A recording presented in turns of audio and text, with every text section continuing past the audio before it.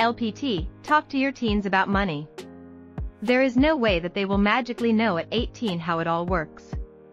It is a slow uncovering, starting with an allowance, even earlier than teen years, to make simple connections and keep expanding their understanding, and by 18 they should have experience with a credit card, a bank account, a first job and simple taxes, at least one ongoing bill they need to pay, that is there's a loan like cell phone service, and some easy investments/saving options.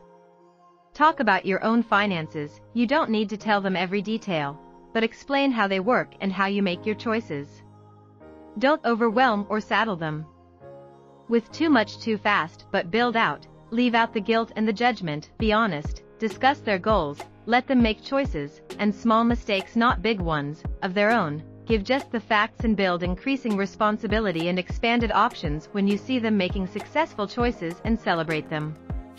Draw lines for them between their choices and outcomes, and be clear about what money can't buy.